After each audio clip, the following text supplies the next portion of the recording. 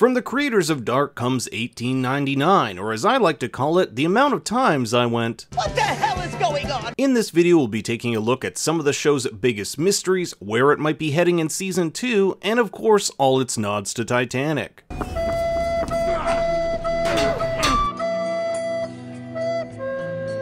I've left timestamps below so you can see all the topics we'll be covering. Without further ado, let's get into it. Oh, and like and subscribe. The year is 1899, at least that's what we think it is. Moira Franklin is aboard the Kerberos, a newly refurbished ship headed to North America, along with over 2,000 passenger and crew. We immediately learn of her missing sister ship Prometheus, which vanished over 4 months ago. Prometheus, not only the name of a Ridley Scott film, was a titan from Greek mythology who defied the gods by stealing fire from them and giving it to humanity in the form of technology, knowledge, and civilization. As punishment for this crime, Zeus had an eagle eat Prometheus's liver. He'd then regrow it and have the eagle eat it again and again in an endless loop, similar to how the passengers engage in their own endless loop. Even weirder is that the Greeks believed the liver to be the seat of human emotions, and human emotions are what Henry Singleton believes to be the thing that keeps them in their loop.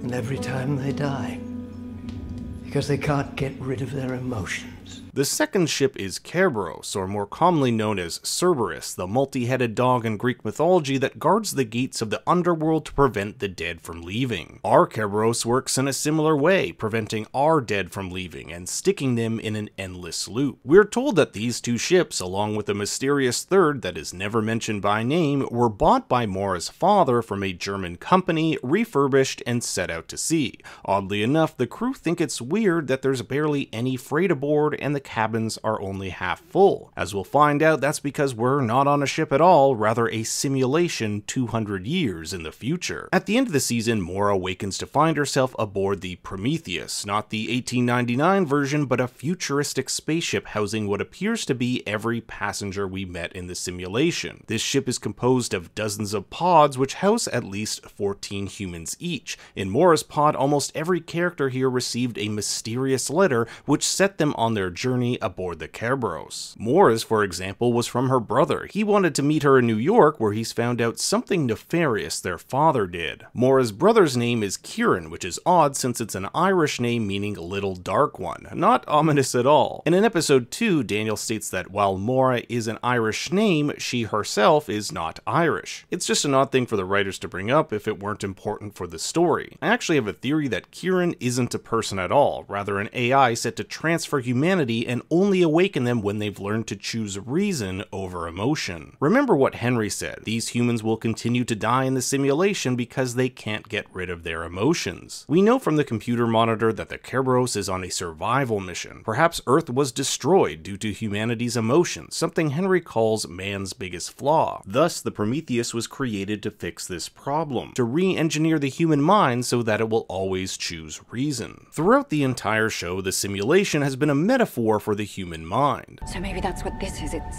some kind of imitation of the brain, and the different areas are connected to each other. All the areas of the ship, the passengers' memories, and asylum are connected through a series of literal electrical pathways, just like our brains which connect our memories. Daniel can change the code of the simulation, cannot the coding of our brains be changed as well? Moira finds a letter for her on the ship's console which reads, "May your coffee kick in before reality does." This is the same message written over and over again on all the nautical books from the bridge. And I bet they'll need some coffee looking at all those weird veins on their faces. My best guess is this is the result of being tied up to these machines for so long. Maybe they were even injected with something. There are also some coordinates, but these are different than the coordinates found in episode 1. And I'm not quite sure what these coordinates will do in space. We also get the date, October 19th, 2099, which is exactly 200 years from when Moira awoke in 1899. We do get a message from Kieran stating "Welcome to reality," which leads me to my next big topic. What is real? In episode 7, Daniel brings up Plato's Allegory of the Cave. Picture yourself in a cave and you see shadows dancing on the wall. You believe these shadows to be real, you're seeing them right in front of you, when in reality something behind you is actually projecting these images. Who is to say that what everyone's experiencing here isn't a projection or simulation? That also begs the question, are the events in space even real? Is this a simulation within a simulation?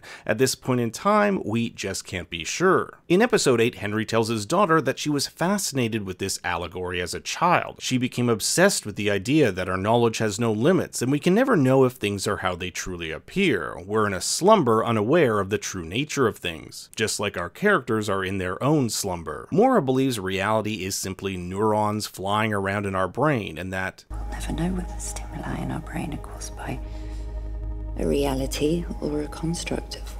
What we do know is that the events in 1899 are not real. They loop over and over again over a period of 8 days. If we're to believe Henry, this was a simulation created by Mora so that she could be with her dying son, Elliot. But something to me doesn't really add up here. It all seems pretty convoluted to create all this extra stuff if you just want to be with your son. Henry even goes so far as to refer to the simulation as Mora's dollhouse, in that Mora is God, a creator of this reality. But then it also begs the question, if God is merely the creator of our reality, then who created God? Doesn't it go on endlessly?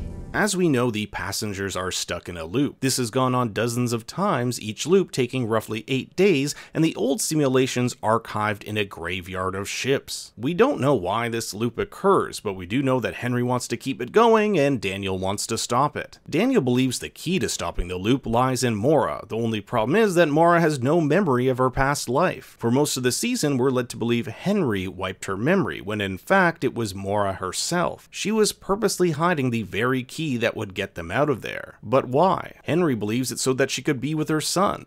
Regardless, Daniel wants to snap them out of this loop and come back to reality. If you notice in the spaceship scene, we never see Daniel or Elliot. Are they awake on that ship? The two of them seem to be rogue actors, free from the normal constraints of the other passengers. In fact, when we see the spaceship scene, there are two already opened pods. One that Mora just came out of, and another by the window. Could this have belonged to Daniel, Elliot, or someone else entirely? After all, Daniel's last words to Mora is that he'll be there when she wakes. Either way, Daniel says the key to overriding the loop is somewhere with Mora. We'll later find it hidden away in her locket. If Mora created this simulation simply to keep people trapped there, then why would she carry with her such an easy way to escape it? It's just further proof that I think Henry is hiding something. Mora's key fits into this small pyramid device. By unlocking it, this simulation resets. This is why Henry so desperately wanted to find Elliot, because he had it. The device can also manipulate time within the simulation. In episode 5, we see how Elliot uses it to stop his mother from being shot. A larger pyramid also acts as home for Daniel and Mora. Perhaps this is why she chose it as the override device. Henry successfully steals the object from Elliot, but when he uses the key, it doesn't work. That's because Daniel has manipulated the simulation's code so that the key no longer works for that pyramid, rather a new one. And this new pyramid requires a new key, her wedding ring, and a pyramid is also just a great metaphor for secrets, as many of the ancient Egyptian pyramids held secret treasure. Throughout the season, we've seen this Green Beetle, which can seemingly unlock any door.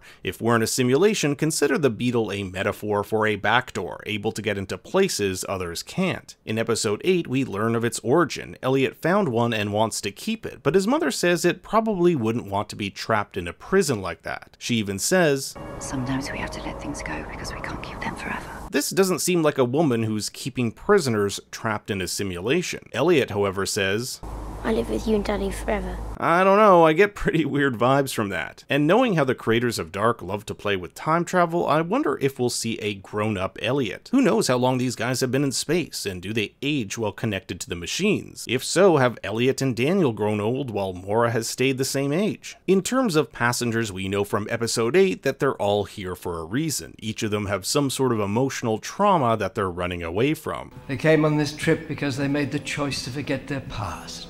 And now they're all stuck in here as well. A few of these passengers we get to see how these traumas unfolded. However, there are a few exceptions and I want to talk about those. In the final episode, Ling Yi stumbles upon Oleg's trauma. On the ground next to a trail of blood is the same New York postcard he carried around with him. All we really know about Oleg is that he's off to America to see his brother. At least that's what he says. Ling Yi will see him emerge from some sort of tar or oil vat. If any of you know what that is, please let me know. Maybe he killed someone here. Speaking of murder, we also get a glimpse of Ramiro's trauma. In episode 3, we learn that he killed a man and took his clothes, i.e. his priest outfit. That may explain the church in the background. Ramiro's lover, Angel, is somehow involved in this. We'll see Angel's back covered in scars, but we never find out why. My bet is that we'll explore more of these in season 2. The last person I want to cover is Henry. If he is actually Moira's father, he is a man fascinated with understanding the brain. He became obsessed with learning to repair it after his wife's mental health deteriorated, something he blamed his children for. We also know he wants to keep Moira in his simulation forever. I get the sneaking suspicion Henry isn't the main villain here. As Daniel warned Moira, this whole thing is so much bigger than she can imagine. 1899 has yet to be renewed for season 2, but I really hope it gets picked up because I need answers. If there's something I didn't cover in this video that wasn't explained in the show, let me know in the comments below.